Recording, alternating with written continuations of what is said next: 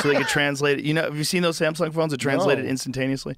The Samsung Galaxy S24 Ultra is this fucking amazing new phone that has AI built into it that allows you to translate things in real time.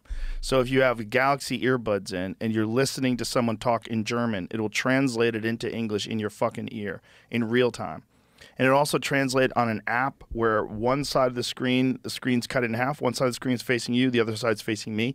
You speak to me in Farsi, it translates it to English in writing. And then I speak in English, and it translates it into Farsi. Question.